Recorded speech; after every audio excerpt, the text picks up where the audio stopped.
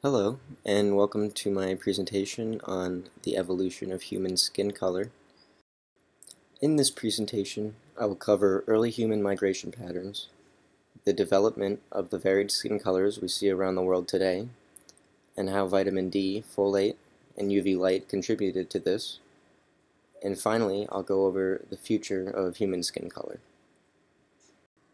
Mankind evolved from their light-skinned ancestors in Africa around 200,000 years ago, when we moved from a jungle environment to an open savanna environment. From here, mankind dispersed from Africa only 60,000 years ago. That means skin color has changed so drastically in such a short period of time. So what caused this human migration? Here's an excerpt from the TED Radio Hour on NPR. We had the eruption of a megavolcano, the largest volcanic eruption in the last 20 to 30 million years, Mount Toba in Sumatra, which today is Lake Toba. And it blew its top, and it spewed all of this ash into the atmosphere and sulfur dioxide into the atmosphere. And this had the effect of creating a global nuclear winter, in effect. Wow. And temperatures dropped by 15 or 20 degrees Celsius on average. Blocked the sun. Yeah, it blocked out the sun, basically. And so the animals and the plants become sparser, and so the human population becomes sparser.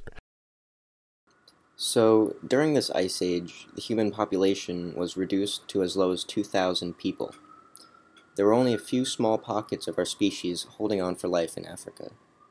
Since Africa essentially dried up and left scarce resources, humans were forced out of the continent in search of food and water and shelter. This is the hunter-gatherer lifestyle that eventually brought us around the globe. So here we can see the migration patterns of humans around 60,000 years ago. Obviously, during this time, skin color was constantly evolving. So first, let's look at the different kinds of UV light and their effects on health. There are three different kinds of UV light, called UVA, UVB, and UVC. UVC light is completely blocked by our ozone layer, so there's no effect on skin or health. UVB light is partially blocked by the ozone layer, depending on your distance from the equator. This form of ultraviolet light stimulates the production of melanin and causes sunburn at high doses. UVA light fully penetrates the ozone layer at any distance from the equator and activates already present melanin in the skin. UVA also causes wrinkles by penetrating deep into the skin and aging blood vessels and connective tissue. So, how did UV light cause the evolution of dark skin? Many point to conditions like skin cancer as the answer. However, the truth is found in folic acid. Folic acid is a B vitamin that is essential in making healthy new cells. During fetal development, folate deficiencies can lead to neural tube defects, like spina bifida or anencephaly. These defects are often fatal today, and certainly were in prehistoric times, making folate level a selective pressure on humans. UVB rays destroy folate, leading to folate deficiency. So, humans had to evolve to protect themselves from UVB rays. This was accomplished by evolving higher levels of melanin. Melanin comes in two forms, eumelanin and pheomelanin. Eumelanin is brownish-black and absorbs UV rays better than the reddish-yellow pheomelanin that creates freckles and red hair.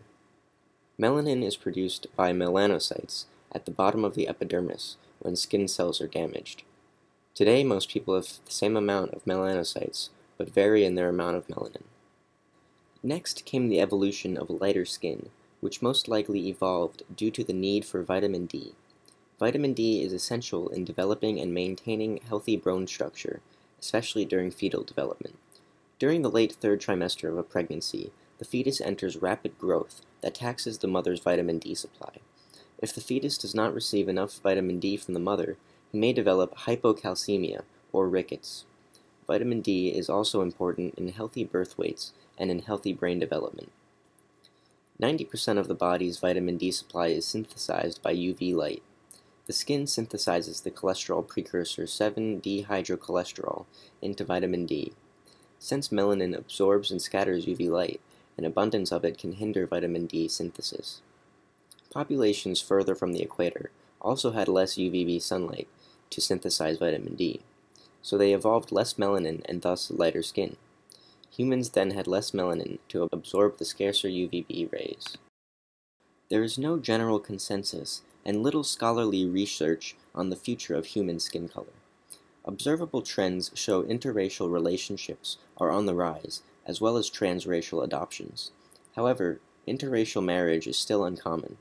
Artists Nicolai Lam or Martin Scholler have given contributions, however, they are a little ridiculous. One study asserts that humans are actually growing further apart, and that we are still evolving rapidly with observable differences between only millennia. Basically, the future of human skin color and race are very, very uncertain, and something that only time can tell. That's all for my presentation. Thank you for watching.